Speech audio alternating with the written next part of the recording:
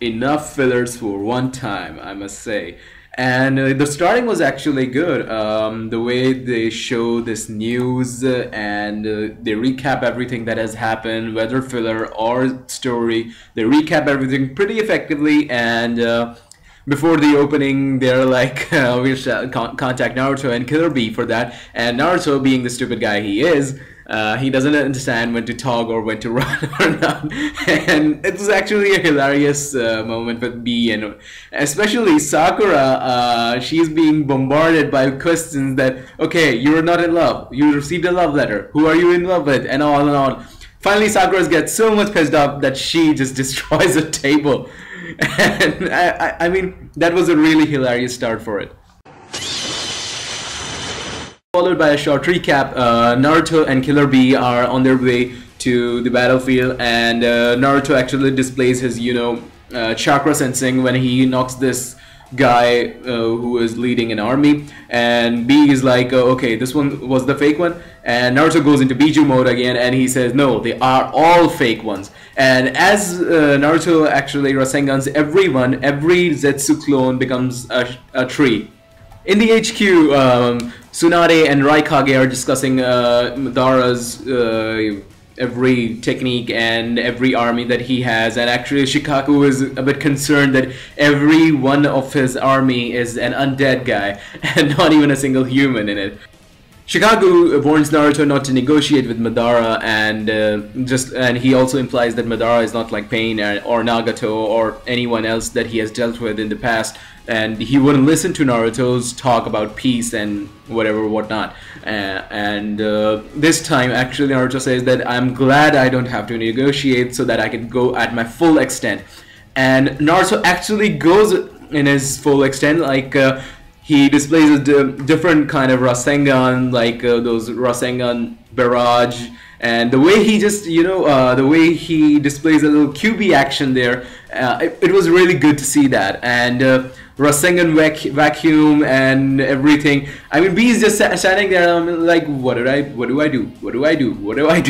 After that, Naruto uses the Kagebushi no Jutsu, and his clone and he himself with Killer Bee speed off to different locations of the battlefield, simultaneously countering the White Zetsu's attack.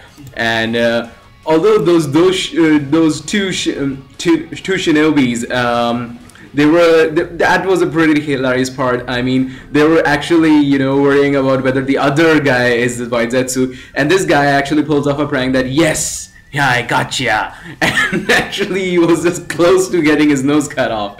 And it was so good. I mean, this anime had me really, going, because after a long time, Naruto has gone so serious, and all in all, even in the manga, even in the anime.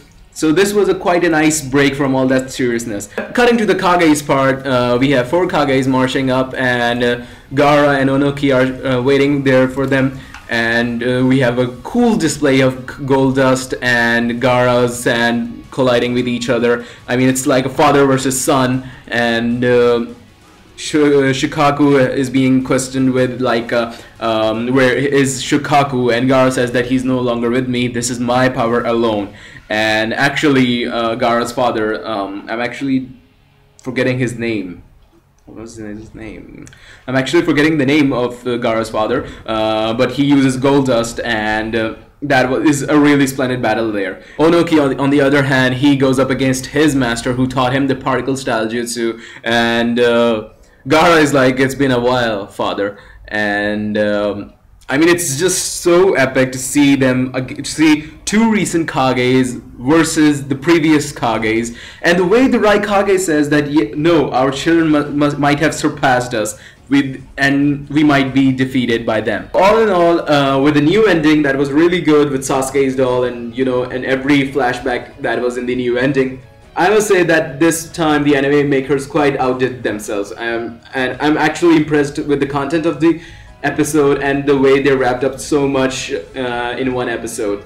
And in the next one, we'll see the whole battle between Gaara and his father, also with the revelation that what actually happened when Gaara was born, and the reason why Shikaku was sealed within him So stay tuned for more.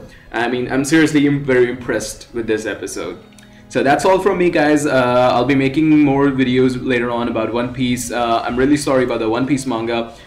It came out late in the night, so I wasn't able to review it. So I guess that's it from my side, guys. Take care. Bye.